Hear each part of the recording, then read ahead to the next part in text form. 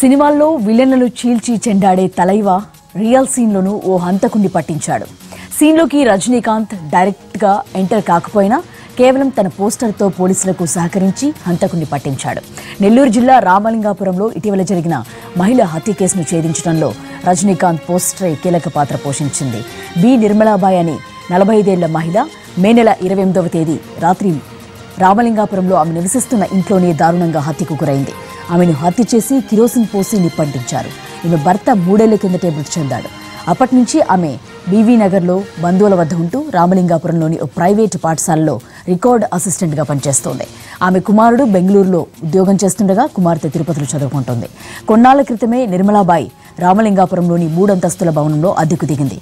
వారం క్రితం హత్యకు గురైంది. నిర్మలాబాయి హత్య కేసులో పోలీసులు పలు కోణాల్లో దర్యాప్తు చేపట్టారు. అయితే సంఘటనా స్థలం వద్ద ఎలాంటి క్లూ చిక్కకపోవడంతో ఆ ప్రాంతంలోని సీసీ కెమెరాల ఫుటేజ్లను పరిశీలించారు. రామలింగాపురం ప్రాంతంలో ఓ ఆటో నిలిపి ఉండడాన్ని గుర్తించినప్పటికీ ఆటో నెంబర్ స్పష్టంగా కనిపించలేదు. అయితే ఆ ఆటో వెనుక సినీ నటుడు రజనీకాంత్ పోస్టర్ను పోలీసులు గుర్తించారు. అనంతరం నగరంలో ఉన్న సీసీ కెమెరాల ఫుటేజ్ అన్నింటినీ పరిశీలించి ఆ ఆటో ఎక్కడెక్కడ తిరిగిందో యజమాని ఎవరో గుర్తించారు. ఆటో యజమానిని ముత్తకూరు రోడ్లోని అపోలో ఆసుపత్రి జంక్షన్ వద్ద auto driver Ramaswamy alias Rajinikanth ని అదుపులోకి తీసుకున్నారు.